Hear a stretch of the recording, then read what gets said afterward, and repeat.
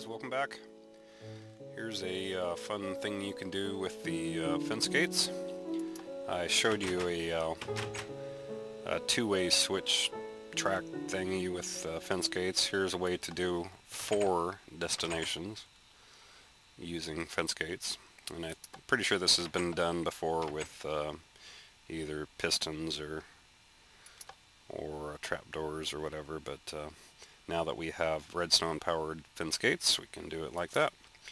It's using a little bit of a trick with the jump rail there. I'll show you how to make that here real quick. It's pretty easy. If you have a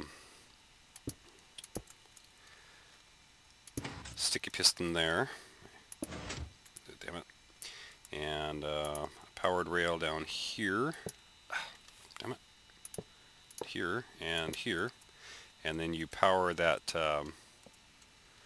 sticky piston. Come on, there you go.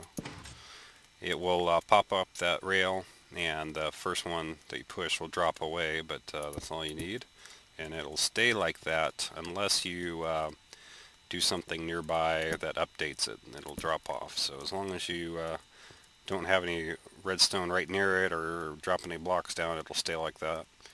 And the redstone, all 4 buttons are hooked up to this wire down here, which powers the launcher.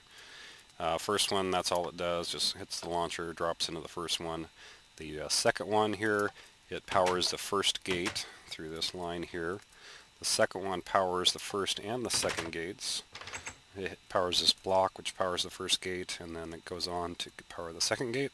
The last button will do all 3, and lands in the far track.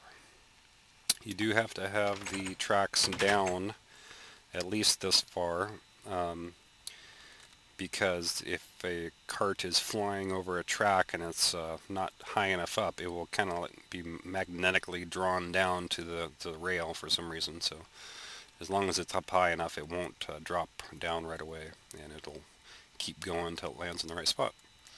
You could do this without this jump rail, I think, but you'd have to drop it down another row, I think. I haven't tried it, but anyway, there you go. A little mini station for destination selection using fence gates. See you guys.